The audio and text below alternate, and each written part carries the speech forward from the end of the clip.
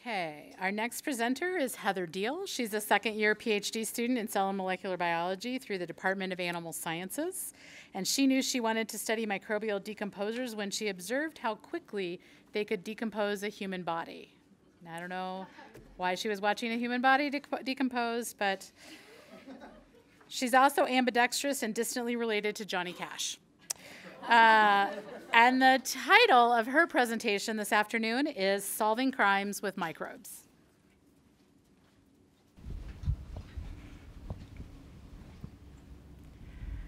As a forensic investigator works to reconstruct a death scene, one of the most critical pieces of evidence that they try to establish is time since death.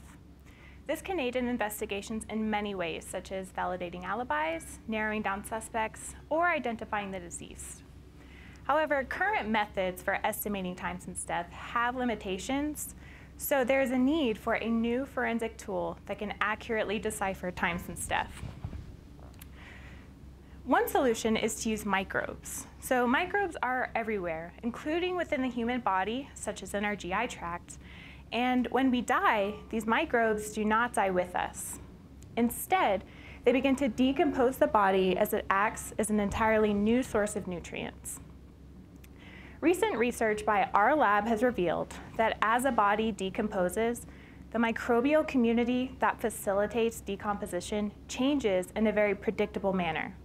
So, similar groups of microbes are becoming abundant at similar time frames of decomposition. We can use these patterns of microbial change to develop what we like to call a microbial stopwatch of death. And by understanding how this stopwatch ticks, we can then compare the microbial community. Oh my God, I'm so sorry. We can then compare the microbial community found on human remains to our stopwatch in order to estimate time since death.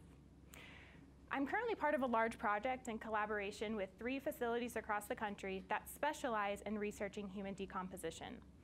So far, a total of 36 human subjects have been placed across the 3 facilities and were allowed to decompose outdoors. And from each subject, samples of the skin and the nearby soil were taken daily.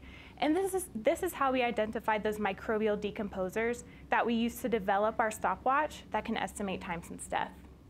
In addition, at one facility, we had the fantastic opportunity to be able to collect rib bones every 3 weeks for the first 9 months of decomposition. And this was to investigate whether microbial invasion into bone could be used to estimate the time since death of skeletal remains. Results have shown that using the skin and soil, we can estimate time since death within about plus or minus 3 days over the first 21 days of decomposition, whereas using bone, we can estimate time since death within about plus or minus 30 days over the first 9 months of decomposition. Currently, we are working with stakeholders in order to integrate this tool into the justice system, which will aid investigators in their efforts to reconstruct death scenes for both short and long-term time frames of decomposition, providing justice both for the families and providing justice for the victims. Thank you.